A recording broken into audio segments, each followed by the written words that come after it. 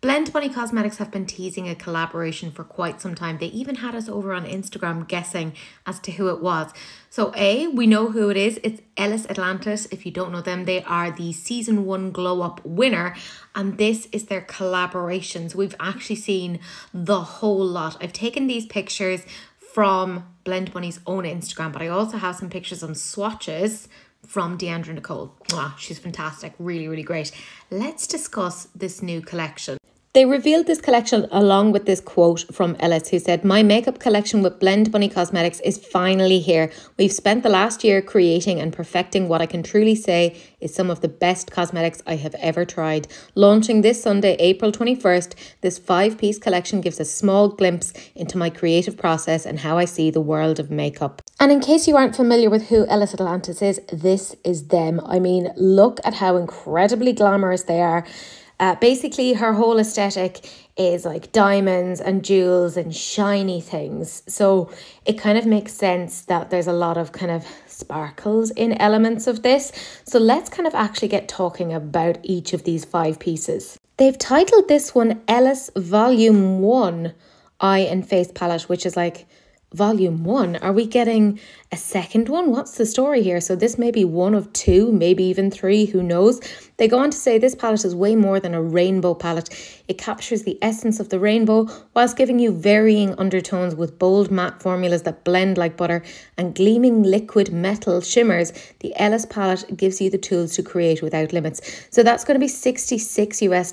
It has 40 mattes, 4 ethereal veil shimmers and 1 liquid metal shimmer. I think this is actually one of the biggest palettes that they've done. Like, they've never done small palettes per se, but this is definitely the largest that they've done to date. Now, for me, I think this is very, very pretty. However, right, it does remind me a little bit of Be Perfect and the Stacey Marie palette. So for me, it's not really something that I would necessarily need. Mind you, I'm at the point where I don't really need anything at all. However, this is a US indie brand. So for those of you who are in the States who haven't tried like any sort of palette like this, you may really enjoy it. What I will say about Blendbunny's formula is that it is highly pigmented. It's not one of those buildable ones. If you chunk on the colour, that's it. It's going to take you a while to blend it out. So if you like a buildable formula, this isn't the one. But if you love like a wham bam thank you ma'am, then this is definitely the one for you. But obviously we can't really make any judgments until we start seeing some swatches. Now these are some swatches from the fabulous deandranicolee. I want to also point out her background where she's put like pearls and diamonds and stuff, because she always puts a lot of thought into this. Like the way that she sets these things up, and she's taken on the idea of Ellis Atlantis loving those jewelly bits. So I think that's really, really smart. I love the kind of galactic bit here. I think this is looking really, really pretty. And I mean, those shimmers right there in the center are so incredibly interesting.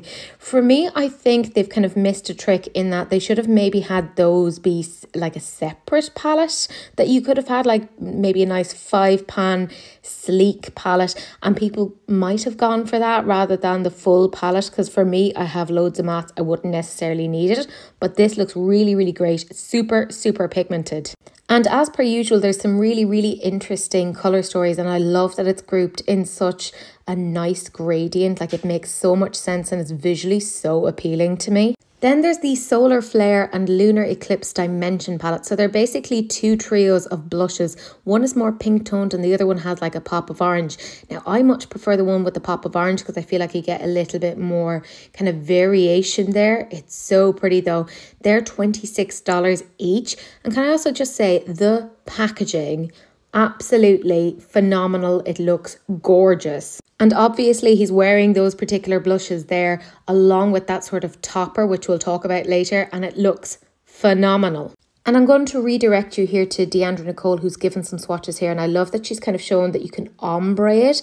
Like the Lunar Flare one, the pinky one, looks way more interesting to me now that she swatched it. Now I'm like, I can kind of see it. Do I need it? Absolutely not, but it does look very, very pretty. Then there's the Celestial Cheek Glaze, which is sort of the topper that you saw Ellis wearing earlier, and let's be real, That is stunning. It's reminding me a little bit of this topper that Too Faced did, but this is way more affordable. This is $16 US. So for me, I feel like this is kind of the star of the show, which is very unusual. And again, have to show those deandranicolee swatches. She just does them so well. You can see this is very pigmented, very buildable.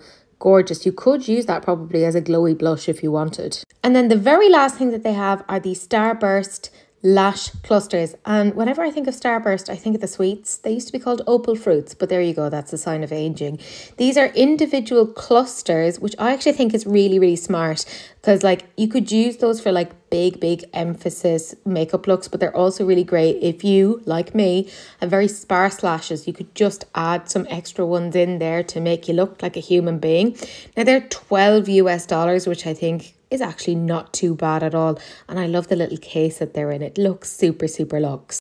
I mean, it's such a big achievement for Blendbunny, who is still, in like makeup terms, such a new brand. They've been around for, is it like 3 years, something like that? This is their first collab, and it does look so pretty. I feel like this will do quite well, I think, particularly amongst an American audience.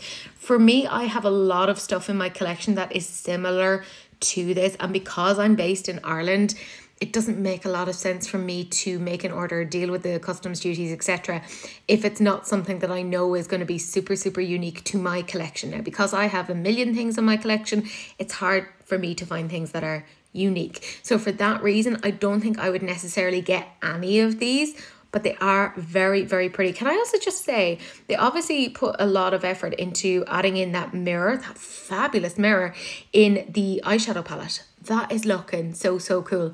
I think if I was to change anything, I would, again, and I said this earlier, maybe have those shimmers that are in the big palette be separate, because people may not necessarily want the matte shadows themselves, because I think, personally, if you've quite a few of the Blendbunny palettes already, I have most of them, I could probably dupe some of the shades, not all of them, but I could dupe some of them and get a similar look. But those particular shimmers are not stuff that they necessarily have in a lot of the palettes, so I think they could have like really appealed to a lot of their existing customers by having that £5 palette, and then maybe having this larger palette then for people who are like more new to the brand, etc. The blush trios, love seeing them. It's kind of reminiscent of, do you know the Anastasia Beverly Hills trios? It reminds me a little bit of that, but at a much better price. That's fabulous.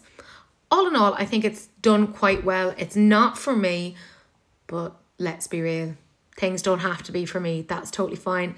Delighted for them. Fabulous collab. Really looking forward to seeing what people think, but I want to know what you guys think. Is this something you're interested in? Are you planning on picking up any of this? Or do you feel like me that your collection probably does not need to be added to? Let me know down below what you guys think. I am interested as always.